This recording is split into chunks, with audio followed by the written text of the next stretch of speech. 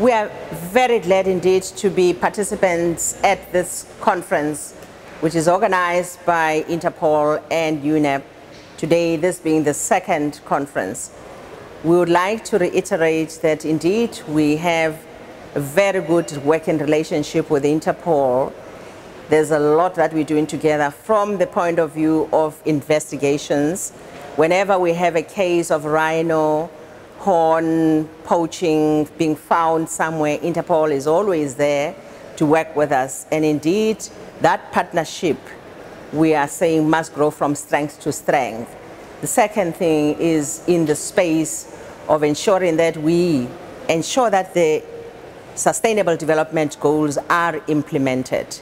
In that direction, we don't see how any one of us without Interpol can actually make that happen, and therefore strongest of the partnerships must be developed. There's a lot of transnational money that's going around, transnational crime, and within our own territories as countries, in particular South Africa, will not be able to follow that money, will not be able to follow up those particular criminals and the syndicates in particular. So this partnership is of great value to us with Interpol, and we see out of this conference of today resolutions that will be coming out of here being implemented.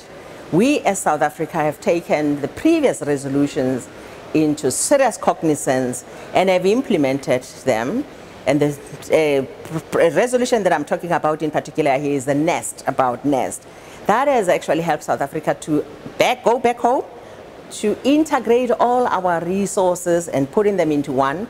As I speak, in the Kruger National Park, we're able to detect that there are 12 insurgents at any given time moving into the park, and we're able to deploy our resources properly through this kind of mechanism that we learned about here as part of the resolution. So we will continue to even go further to implement the next resolution, set of resolutions that will be taken at this conference. Certainly, that will be good, and that will take the world forward in terms of dealing with these criminals.